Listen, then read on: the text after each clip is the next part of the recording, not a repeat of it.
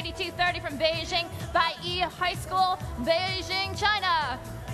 On our blue lines, we have Team 569, Nighthawk Robotics Club from Murrieta, California. And their alliance partner, Team 368F, Team Kikamana, Honolulu, Hawaii.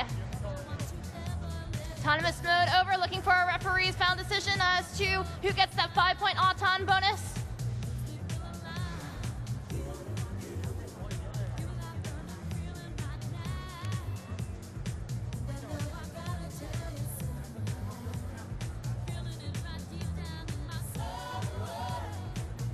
Still waiting for the call from our referees.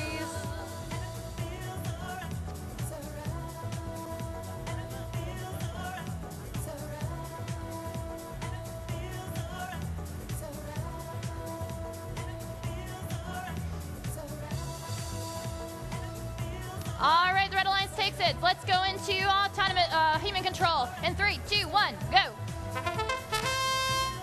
All right, here we go. High schoolers and middle schoolers taking over control of these robots.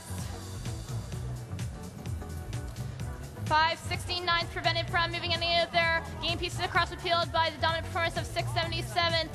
He has expanded himself quite beyond the 18 inches where he starts from.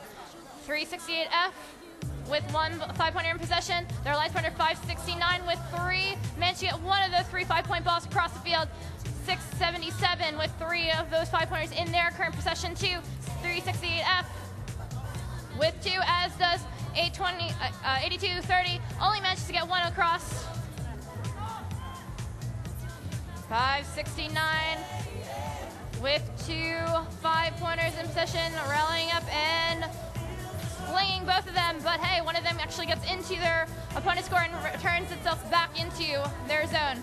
4 5-pointers in possession of 677.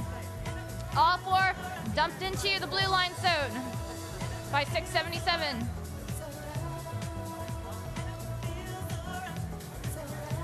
We're approaching the 45-second mark. 8230 managing to deposit 2 of those 5-pointers across the field onto the blue line zone. Their expanding partner, 677, doing the same. 368F trying to deposit a load of balls, but failing to do so. A number of those balls remain on the blue side of the field.